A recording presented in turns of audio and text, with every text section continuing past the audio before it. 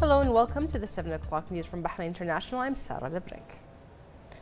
His Royal Highness the Prime Minister Prince Khalifa bin Salman Al Khalifa chaired the weekly cabinet meeting at Ghudaybiyah Palace, where he hailed the successful results of His Royal Highness the Crown Prince, Deputy Supreme Commander, First Deputy Premier Bin Salman bin Hamad Al Khalifa's visit to the United States and his meeting with its President Donald Trump and senior officials, as well as the high-value agreements signed during the visit in the military, economic and commercial fields to enhance Bahraini-US relations.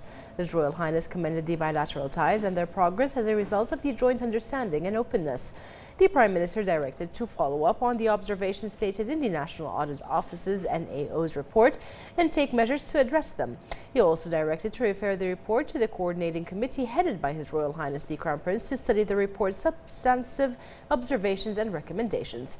His Royal Highness praised the role of foreign investments in supporting the efforts of the government to enhance the comprehensive development march in various sectors, urging to support investment institutions to encourage them. The Council reviewed the reports initiated in the previous session to identify the outcomes of His Royal Highness's directives of meeting the needs of residents. His Royal Highness instructed to list the urgent developmental needs in villages and cities visited by the services ministers and to implement them according to the current budget. His Royal Highness also directed to set a plan to replace cabin classes in schools with ones built according to a timetable through expanding construction buildings.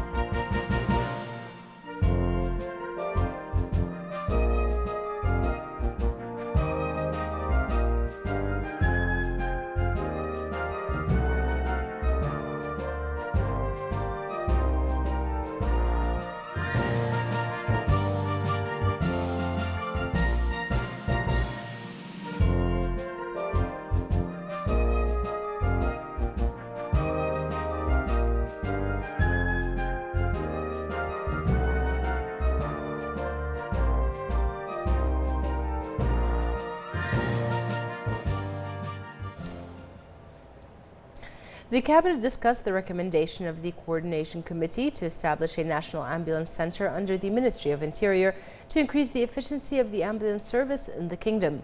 The Cabinet referred the recommendation to the Ministerial Committee for Legal Affairs. Based on the recommendation of the Coordination Committee, the Cabinet discussed providing technical inspection services for vehicles through the private sector under the supervision of the General Directorate for Traffic at the Ministry of Interior. The Cabinet referred the recommendation to the Ministerial Committee for Legal Affairs. Based on the recommendation of the Coordinating Committee and the memorandum of the Minister of Interior, the Cabinet discussed the issuance of special licenses or plates for classic vehicles and the regulations for the registration of imported used vehicles and using special and semi-special numbers on rental vehicles and private vehicles with rental contracts. The Cabinet referred the recommendation to the Ministerial Committee for Legal Affairs. The Cabinet approved 3 proposals presented by the Council of Representatives regarding the establishment of playgrounds in residential areas, replacing wooden cabins and licenses and certificates issued by the Criminal Investigation Directorate. The First Deputy President of the Supreme Council for Youth and Sport and Honorary President of Bahrain Sports Federation for Disabilities, His Highness Sheikh Khalid bin Hamad Al Khalifa, inaugurated the International Techno Disability Conference and Exhibition on the occasion of the International Day of Persons with Disabilities. The event was held under the patronage of His Highness Sheikh Khalid and was attended by the Minister of Education, Dr. Majid bin Ali Naimi, the Minister of Labour and Social Development, Jamil Mohammed Hmeidan, the Minister of Youth and Sports Affairs, Hisham Mohammed Al-Jodar, Deputy President of the High Committee for the Welfare of Disabled Persons and President of the Committee's Executive Office, Sheikh Al-Aij bin Khalifa Al-Khalifa, the President of Bahrain Sports Federation for Disabilities and President of the Conference Organizing Committee, Sheikh Mohammed bin Daij Al-Khalifa, members of the Shura and Representatives Councils, and senior officials at the Ministry of Labour and Social Development. The event is organized by the Media Office of His Highness Sheikh Khalid in cooperation with Bahrain Sports Federation for Disabilities and will continue until the 5th of December. His Highness Sheikh Khalid expressed pleasure for hosting the event to find solutions and innovative modern methods to serve people with disabilities. He added that the event is part of a number of initiatives aimed at enabling people with disabilities to benefit from modern and advanced technology, which will encourage them to participate in the developmental march of the kingdom. His Highness stated that support to people with disabilities is in line with the vision of the leadership.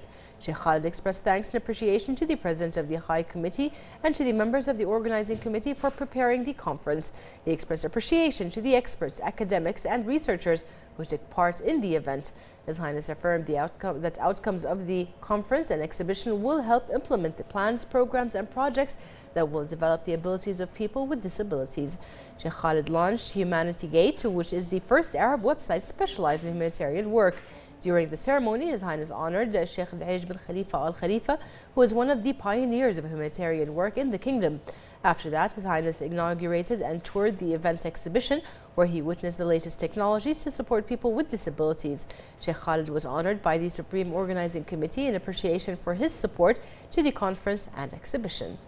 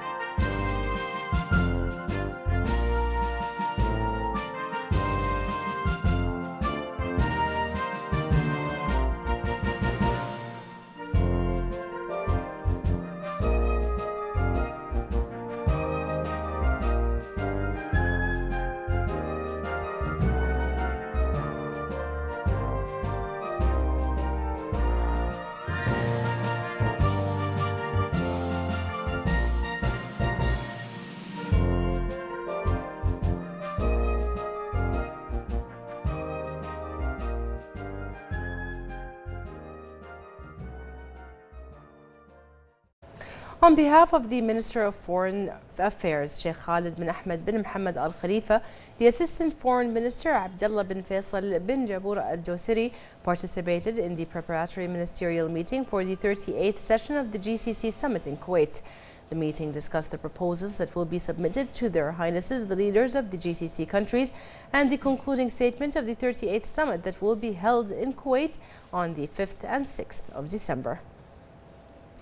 His Royal Highness the Prime Minister bin Khalifa bin Salman Al Khalifa delegated the Southern Governor Sheikh Khalifa bin Ali Al Khalifa to attend the reception ceremony held by the Japanese ambassador to the kingdom, Kiyoshi Asako, on the occasion of the 88th birthday of His Majesty the Emperor of Japan. A number of senior officials, deans of the diplomatic corps, and invited guests were also present. Sheikh Khalifa bin Ali Al Khalifa conveyed the good wishes of His Royal Highness the Prime Minister to the Emperor of Japan. His Royal Highness wished him abundant health and for his country continuous progress and prosperity. The Southern Governor affirmed the bilateral friendly relations and the cooperation in various fields. The Japanese ambassador to the kingdom expressed thanks and appreciation to His Royal Highness the Prime Minister's role in enhancing bilateral relations. He commended the Bahraini-Japanese cooperation and keenness of both countries to further strengthen these relations.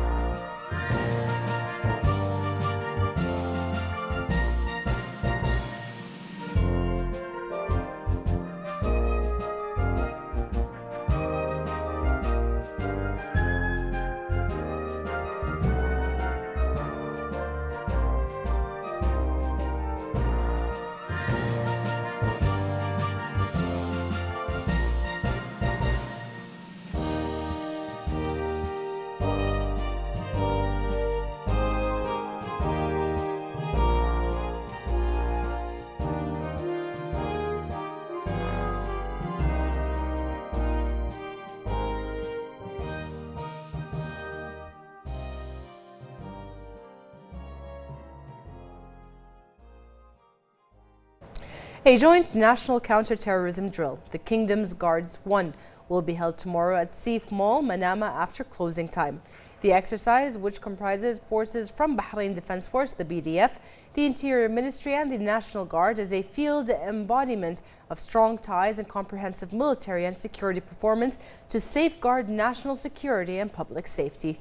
The drill, in which the public prosecution is also taking part as a legal legislator, is a 10-hour mock exercise to handle a terrorist attack on a commercial mall at Seif district that will last from December 5th in the evening to December 6th in the morning.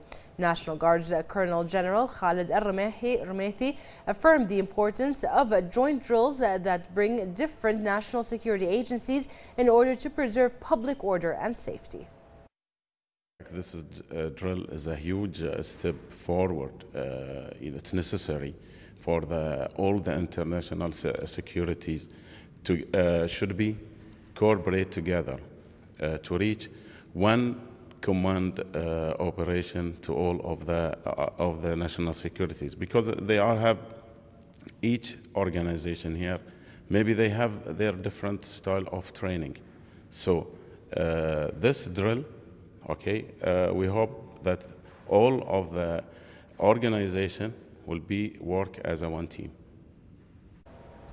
Meanwhile, the Assistant Public Security Chief for Operations and Training Affairs, Brigadier General Hamad Mohammed Al Khalifa, confirmed the necessity of collaborative work in order to be able to deal with terrorism and radicalism through the training of different national security agencies. As you know, we are living in a time that crime is changing very rapidly. It's very fast, and for us, we have to be one step forward of criminals.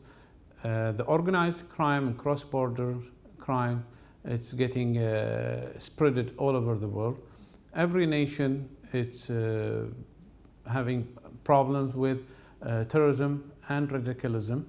So for us in Bahrain, We have worked together with different security agencies to improve ourselves and to face all the challenges which is coming from all across the world, especially when we know that crime is supported by countries nowadays. So we have the best people to fight terrorism, equipped with the best equipment and having the best training. So I think we are doing well. We are racing with the crime, and we are one step forward. We have a very stable country in our GCC region, and it is developing, and people are happy, and all that because of the well planned training programs, equipment for all our security forces. Yes. We have faced a lot of challenges in the past. The recent one was in 2011, the unrest in Bahrain, and Bahrain came out from this problems in February 2011 stronger than ever before, and that is all because of the wise leadership of our kingdom and the well-prepared security forces to face such unrest and such problems. So if our security forces were not prepared, they were not working together, we would have had more problems and more difficulties on cooperation and coordination. Yes. But we have proved to the world that we are capable of handling such troubles, such problems, such terrorism acts, which was backed with lots of countries. Yes. And we came out from it much stronger than we were before. Since then, we have been working together, training together, knowing how to face any problems in the future, and we are ready to deal with any kind of problem to maintain peace and security in our kingdom and in the region as well. Under the patronage of Sheikh Naila bint Hamad bin Ibrahim Al Khalifa, Plus 973 artists at a gallery held their 5th annual festival today. More in this report with Shogha Mohammed. Plus 973 Artisanat Gallery is a unique touristic artisanal destination offering a wide variety of products by independent designers. The gallery held its 5th annual festival today and invited designers from all over the Gulf to showcase their creations and have a fashion show. I'm working in designing the dresses and jalabiya abaya now for around 27 years. I have my own tailoring shop. It's in East Rafah. It's named Ahla Al-Wasayef. I like the design. I am actually a civil engineer, but I didn't work as a civil engineer, never. I work only in designing. I like to design the jalabiya mostly. Now the time also we started with the abaya for around 3-4 years ago. But mostly also we are designing the party dresses, the wedding gowns. This is my own, and I like to see something beautiful. I like it as I imagine it. I want to see it on the people wearing these items. We've been designing since 2013, and it's been an amazing journey. My mother she designed the clothes, the abayas and the bishts and the dara'a. The expo is very amazing, and the people who joined the expo they're very amazing people. And since then, it's been a wonderful journey. The gallery's aim is to encourage entrepreneurs and empower them by developing their creativity and innovations through offering a positive venue to increase their visibility and allow public access to purchase and interact with the designers and art community, as well as supporting them to create and grow a business. We had a meeting 2 months ago, me and Sheikh Salman Al-Ataibi. in Bayan School, as she is the chairperson of the Bayan School.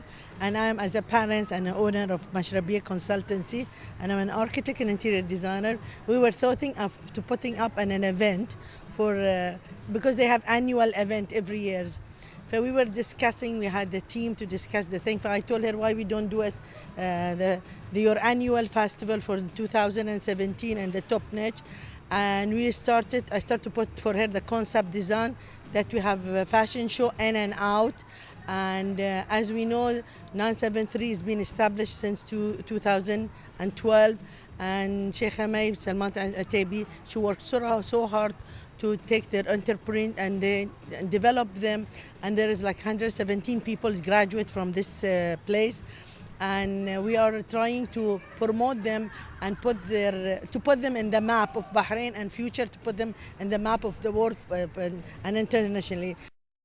The Ministry of Industry and Commerce and Labour Fund Temkeen have come together to support and encourage entrepreneurs and associated institutions in realising their full creative potential through participation in the Plus 973 programme.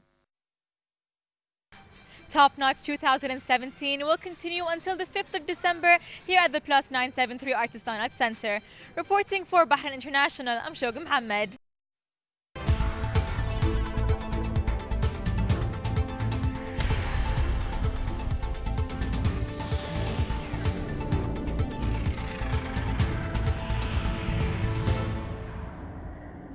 Good evening and welcome to the Bahrain International Business News. I'm Bara Abdallah, and let's start with local stocks. The Bahrain All Shares Index has closed at 1,274.13 points, marking a decrease of 6.08 points below the previous closing. The decrease was in the commercial banks, investment and services sectors, and investors traded mainly in the commercial banks with 50% of total shares. 76 transactions included 1,275,220 shares worth 4,837,897 Bahraini dinars.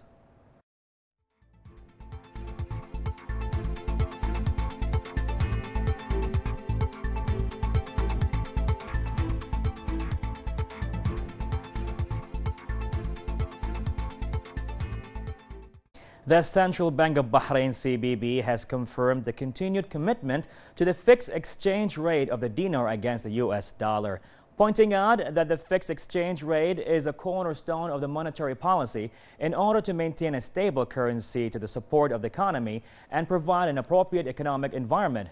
The CBB said in a statement to the S&P Credit Agency that the maintenance of the stable monetary policy has helped to improve the economic conditions over the past decades, pointing out that the International Monetary Fund Bahrain that the adoption of the exchange rate regime linked to the US dollar is appropriate for the kingdom. The bank has also shown positive performance for the Bahraini economy, which rose by 3.4% in the first half of this year compared to 3.2% last year.